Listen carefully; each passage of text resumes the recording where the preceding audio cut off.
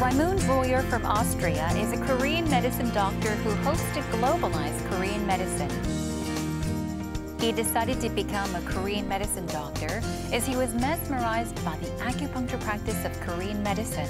It looks like natural, it looks like safe. So that all attracted me very strong, and I said, okay, that's something I want to do. He looks for ways to develop and globalize Korean medicine. On today's Heart to Heart, we will meet with director Raimund Royer to discuss the present and future of Korean medicine.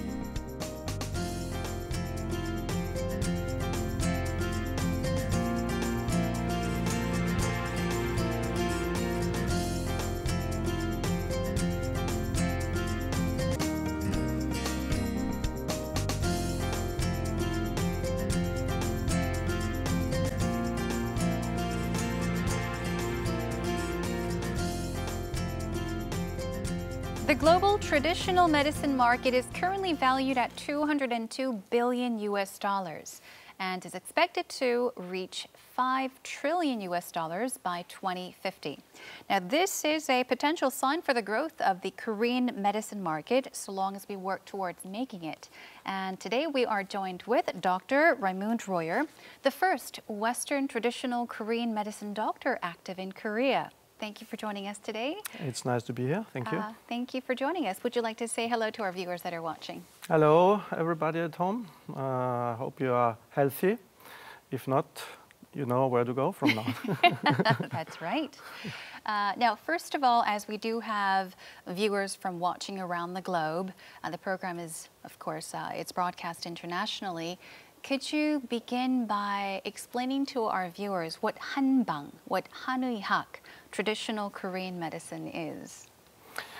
Korean traditional medicine is basically, it's very familiar to most of people, but not in the same name. They know it more like Chinese, traditional Chinese medicine, which means a combination of using acupuncture as a treatment, herbal medicine, moxibustion, tuna manipulation.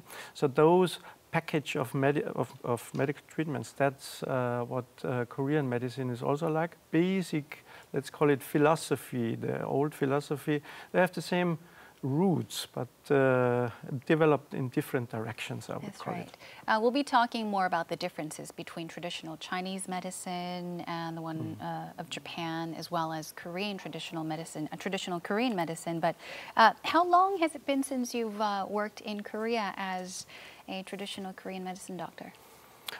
Since I graduated medical school here in Korea, now it's about 21 years, 21 years. Practicing, yes. Wow. It's a long time for me too. Very long time. So Korea is like home to you? It's of course, it's home to me now. I live longer in Korea than I lived in my home country, Austria, yes. So how and when actually did you first become interested in Korean medicine? When were you introduced to Korean medicine?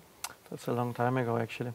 I came to Korea, first time I came to Korea was 1987. And it was even before the Olympic Games in Seoul. So Korea was not well known to the Western countries.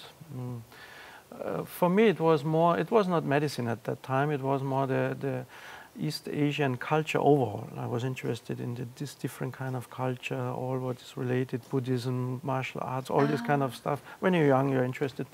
So I wanted to see one of those countries, and Korea was not very well known that time, so I chose Korea.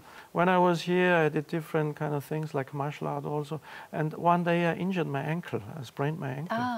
And that was actually the start point of getting known or introduced to Korean medicine, because I was told for this kind of sprained ankle you have to get acupuncture. Right. Yeah, it's the best. But it was so interesting because basically he did not much treat my ankle, which was surprising, and I thought, what's going on here? Because he put some needles somewhere, everywhere in my body. and asked me to stand up and walk. And as I did, after a few minutes, I really felt some relief in the ankle. So for me, it was fascinating and disturbing at the same time. What's going on? It's not what I know about treatment. If I have an ankle problem, I want to have the treatment here in my ankle. From that time, I said, okay, that's something I have to know. I want to know more about it. And I think that's a good kind of that's a good approach for treating people. It looks like natural. It looks like safe. And also I saw this kind of herbal medicine were produced in this clinic, and the smell there, and this kind of different atmosphere. So that all attracted me very strong, and I said, okay, that's something I want to do. So since we are on the topic of traditional Korean medicine, I'd also like to ask you, how well known is Korean medicine in Western cultures? So I would say internationally known, the Chinese medicine is internationally known more than Korean medicine, but we are on the way to change this step by step. Okay. Let's say over the history, of course, they worked together, they developed ideas together, and they exchanged their information, Chinese, Korean. But now in the modern time, I think Korean traditional or Korean medicine maybe is a little bit more advanced. I would call it a little bit more advanced, a bit more scientific, if you want. Modern forms of acupuncture, for instance. We try to combine the needle acupuncture, which is well known, and there's herbal medicine, which is also known to an extent, and we try to combine it, we call it pharmacopuncture or herbal injections. The idea of needle, the acupoints, we inject herbal extracts in certain acupoints, and by this we increase the effect and the duration of the effect. So that's some modern forms. Or there's the constitutional medicine, which distinguish persons according to their organ, basic inborn organ function. That's only Korean. Now, I know that you have been emphasizing the need to globalize Korean medicine, but more than acupuncture. So could you, since we're on the topic of herbal medicine, could you tell us about the effects of herbal medicine and the kinds of illnesses maybe that can be cured or treated with herbal medicine? I mean, there's a huge variety of problems or disease which can be treated. Internal medicine, digestive problem, or simple colds. When I catch a cold, I only use herbal medicine for fighting the cold, and it works perfectly. But those are very basic ones. But for instance, what we are doing is treating spinal condition, degenerative condition. You have degenerative joint problems like arthritis, degenerative, or you have disc problems, spinal stenosis, which is seen as a very serious condition, with including a lot of pain, but also your life is misery if you have those kind of conditions. Oh, yes, of course. And in most cases, Western medicine doesn't have very good options to treat those conditions. For instance, Western medicine is more focusing on pain release, whatever approach, like painkillers, or in severe cases, surgery. However, what we are doing, we are not just treating the pain by using this kind of herbal medicine. We have seen it works very well, treating the pain. But additionally, and that we found out through different studies we have done, those herbal medications help to actually regenerate spinal tissues like bone cells, cartilage, nerve cells we have seen regenerate. So it's really interesting to see what we could do and what we can do with herbal medicine. From my experience, I would say there's a lot of potential to treat a lot of different kind of conditions with herbal medicine. Yes. So East Asian or herbal medicine does have great growth potential, but globalization of traditional Korean medicine, it can't really be done by a single person or even a single, I guess, private organization. So what do you think is needed? What should we do, or what can we do to help promote or even raise awareness of Korean medicine overseas?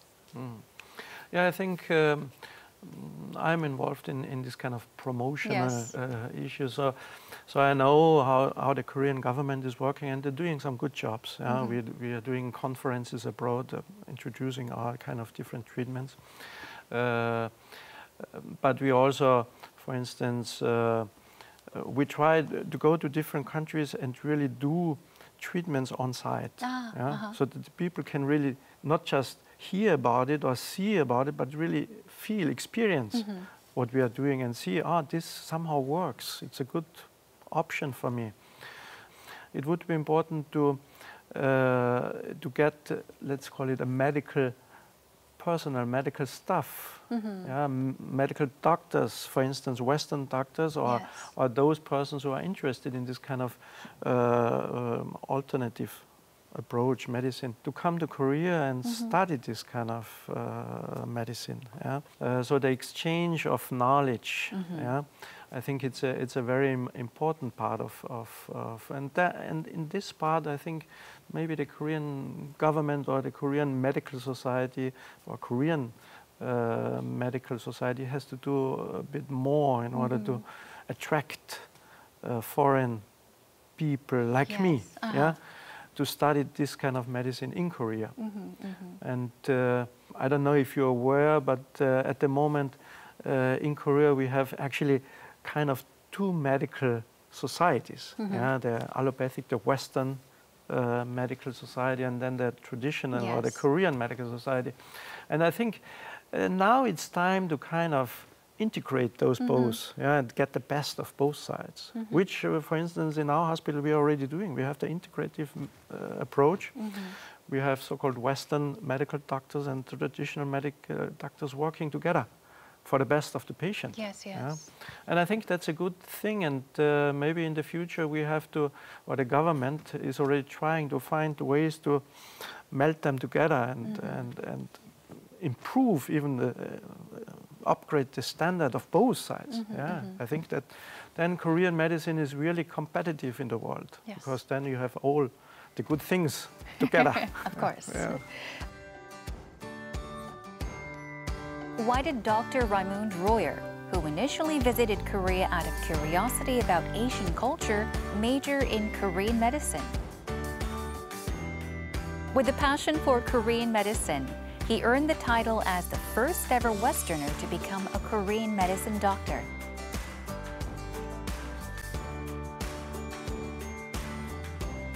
Dr. Raimund Royer reflects on his past endeavors that made the journey possible.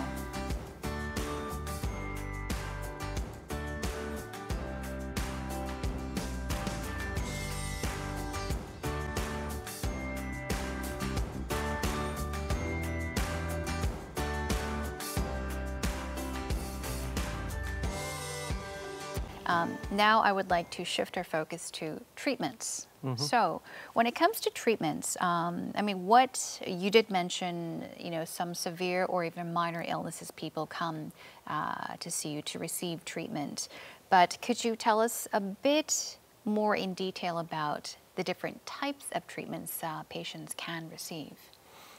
And acupuncture, the idea is there are different kind of philosophies behind the acupuncture treatment. One is, we call it the meridian idea, the meridian kind of concept. Meridian means our body consists of energy, basically. We know everything is energy at the end. And energy always flows. This energy flowing throughout our system, which is called Qi in Korea, or internationally better known under Ji, the Chinese word. So this kind of Qi flow, when it's kind of disturbed in some sense, then slowly disease or health problems develop. So with acupuncture, actually, we set needles in acupoints where we can regulate the energy flow.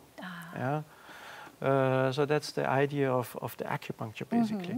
So that's the meridian idea. And then we have herbal medicine. And herbal medicine is a science by itself, I would say. It's very complex, I have to admit. It's very complex. You need a lot of background studies in order to understand not just each herb. Each herb has an effect, or how it works, how it influences the function of your organs. Yes. Yeah. And then usually we don't use one herb. In Western countries, often they use like herbal teas, yeah, for cinnamon or whatever, chamomile. So those are single herbs. But we usually use a combination of different herbs. So it gets very complex to understand what effect or how they work together, those kind of herbs, in order to get an additional effect in your, when it comes into your body. So that's herbal medicine. So it's a very complex but very interesting and very effective. It's art. I call it art. To prescribe the right medication to the right condition of each person, because it's very individual. We don't have one medicine which used for all kind of colds. And then we also have, for instance, tuna manipulation. We call it tuna manipulation, which is manipulation of spine or joints if they're misaligned or whatever. There's a lot of tuna manipulation. So, I mean, I do have slight back problems, like scoliosis, is it? Where your spine is kind of curved. Yes. Could you actually cure things such as scoliosis, or can it definitely help just lessen the seriousness of it? Usually it develops during growing age. Yeah, so you already got it when you were growing, like teenager. I think usually so, at that time it starts. But of course, if the scoliosis also causes certain symptoms, like slowly tension, pain comes up, then of course we try to regulate it and adjust it as far as it's possible. I see. So, as you mentioned, scoliosis. Now, if I were to visit you, if a patient were to visit you at a Korean medicine clinic to receive treatment, what's the process? What usually happens in the doctor's office? It depends, of course, on the hospital. So if you go to a, let's call it a private clinic, a doctor's private clinic, so usually what they do is he is doing the diagnosis using pulse diagnosis. Yeah, here. So here on both sides. Usually, what we are checking is basically the function of different organ groups. So each side here, this is the right side. It stands for the G-related. Yeah, the energy-related organs, like the lungs, air, energy, and then there's the pancreas spleen. So that means we call it the energy making organs or transversion organs from the food you eat. Okay, digestive. And then the yang of the kidney function. There's yin-yang function of the kidneys as well. So those three compounds are checked here on this side, and this on the left side is the blood-related organs. Blood-related, which is the heart, blood, the liver, and then the yin of the kidneys. Yeah, that is also like hormones and related. So that's something we check regularly, and then the tongue. Because from the tongue also we get a lot of information. How is the cover? Is it thick, thin, yellow, white? No cover at all. Is the tongue red? Is it dark? There's a lot of information about the internal kind of function of the different organs. Very interesting. And then of course we can do other, like palpitation on the stomach, and but those are the most important ways to get insights, information about the patient's function. That's great. So that's in a clinic, in a private clinic. In our hospital, as I said, we are more integrative, and we are specialized on spinal conditions and joint problems. So of course we try to get the most objective information about patient's conditions. So we use modern equipment. We have MRIs, X-rays, CT scans, blood tests, everything. What the modern medicine can offer in order to get the best objective diagnosis. But then when it comes to treatment, we try to use the traditional forms.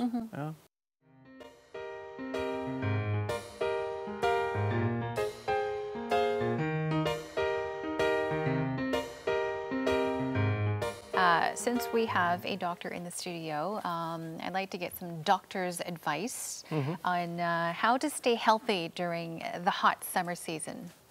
The basic thing is, of course, in summer it's very hot and you sweat a lot. So most important is that you get enough fluids in your body. Drink enough water or fluids. Nowadays, actually, what we have is a big issue, because even though it's very hot, or in other words, it's getting more and more hot, and to cope with the heat, we're using ACs all the time. So we are spending most of the time in artificial and cold rooms. Stresses our system quite a lot. The extreme heat stresses it, but if you change the temperatures all the time, heat, cold, it gives a lot of stress. And then when we are very hot, we tend to drink cold stuff all the time. But that's actually not a good idea. From our viewpoint, it's better in summer. Actually, we recommend more drink warm teas. For instance, especially because our digestive tract also gets weaker. So in summer, a lot of diarrhea or food poisoning and all this kind of stuff happens. So I would say it's good to keep your internal organs warm. That makes it stronger to fight all kinds of different problems. So drinking warm teas like ginger teas or something, that helps the immune system, that helps the internal digestive tract to work properly. And then another thing with the ACs, if you're exposed to this cold ACs, it comes from different direction, depends where you are. But most dangerous, especially if the cold wind comes from the backside toward your neck or this part. This is very sensitive. There are some, we call it acupoints. Like if those areas are exposed to cold wind, then you catch cold very easy. So try to cover that area at least in order to protect your, or to support your immune system. Thank you for the great tips. So I'll remember next time, especially during the summer season when there's, AC, air conditioning all around, never to sit or stand in front of the AC. Or the AC is in back of you. Right. And always try to drink warm water. Drink something warm. So, you overcame all these challenges and have become the first ever and the only Western Korean medicine doctor in Korea. What was your most rewarding moment? And if there is a story that you can share, maybe is there an incident that you still remember very clearly today that you may want to share with us today on the show? That's actually a question which I'm asked quite often. What's the rewarding thing? Right. As a doctor, and especially, there are easy cases and there are very difficult cases. Difficult cases are often those which are very complex. Yes. So patients have different kind of illness, and you are starting, you think this and try that. But it's always the same. The end is the same. If the patient improves, that's rewarding. So there is no. I would not want to explain one special case. It's just you feel really happy as a practitioner when the patient finally, when all the treatment is finished and the patient feel better and they come to you and say, "Thank you. Because of you, I have my life back." Yes. So there is not more which can be rewarding for a professional like us. I guess being able to see a smile on your patient's face is exactly. the most rewarding. That's most rewarding, actually. Yes. Now we are left with our final question, and it's almost always like a routine question I ask, but I'd like to ask about your future goals and plans. Yeah, as I'm in this field of Korean medicine practitioner, and as I'm trying for 20 years now to promote it internationally, so to kind of help to globalize the Korean medicine, I would say also the future is quite clear. I will continue this effort to find ways to promote it on different scales. If it is herbal medicine, if it is educational, if it is whatever, ways in order to make the people out in the world understand that this kind of medical approach is a good option for many different issues. And so I think that's an important part of my professional future to promote the Korean medicine more. Thank you. I think it felt as if I was taking a crash course on Korean medicine today. It was very interesting, and I very much enjoyed the talk we had. And I do hope that traditional Korean medicine does receive the attention that it deserves worldwide. And thank you once again for joining us despite your busy schedule. Thank you to invite me. It was nice. 감사합니다. Yeah, thank you.